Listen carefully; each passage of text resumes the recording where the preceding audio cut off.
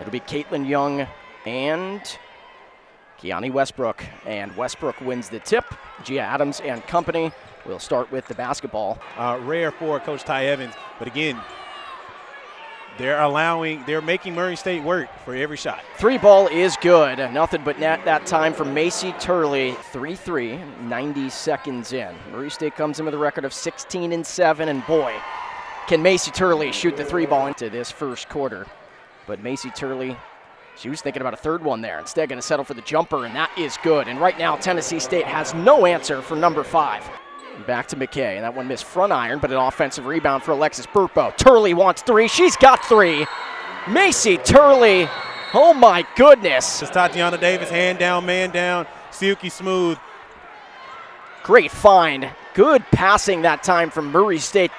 Now McKay, little handoff. 10 to shoot for the Racers. Burpo, who cut so perfectly. How about that connection between her and McKay? She was attempting to go 1-on-4, but the trailer didn't trail back in enough time, forcing her to take that jumper. Beautiful cut by McKay, and the find from Lex Mays. And to the numbers, and Murray State did not turn the ball over in the first quarter. Lex Mays for 3. That is good. 5 for Lex Mays. Alexis Burpo, who dealt with COVID last year and never felt the same, finds Caitlin Young. And Young, it doesn't matter if she's working on 2, 3, 4, 5 defenders. She muscles her way in for 2. Finds the basket for 2. An easy lay-in makes it 30-20, but no one picks up Lex Mays. And when she's wide open, she's almost automatic. And it's 37-28. Murray State, on the contrary, struggling here in the second quarter. Only 4 of 12 from the field. And Red Sea departed. Points on the board for TSU. Murray State moving the ball so effectively. Hannah McKay after the dime from Lex Mays. You stated they don't do it often, but when they do it well. Mays finding Caitlin Young, who had position on Westbrook. 50-32, and now a turnover. The 4th one of the night for Tennessee State. Turley with the find. There's McKay. McKay had Burpo and didn't need Alexis Burpo on the backside. Rhythm, 4 points on 2 possessions.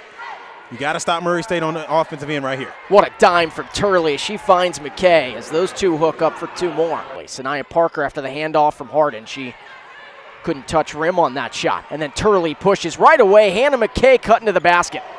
Scoring. That's about all I got to say about that. And that's what you need this late in the season. Senior-led group, and speaking of seniors, Alexis Burpo, 2 more for her. Put her in a position to where she can be pretty much wide open on the floor, and screens will do that. Caitlin Young, that is 2 more for the Beast, and Caitlin Young, she's got 14. I mean, this battle between Elise Hardin and Caitlin Young in the post is something to watch, but also, so is Hannah McKay. 66-51, 6:30 to go here in the 4th quarter, 10 to shoot, and they just keep throwing it into Caitlin Young. We'll put Murray State in that bonus, and they will shoot free throws the rest of the 4th quarter. Good slip by McKay yet again. What a find from Young at the top of the elbow. Since that regular season championship team in 08-09, this will be the first 17-win season, as there's 2 points for Isabel West, so a lot of different players getting into the mix. One of the best wins of the season for Murray State. On paper, this one was supposed to be pretty close. Instead, Murray State blitzes TSU from start to finish.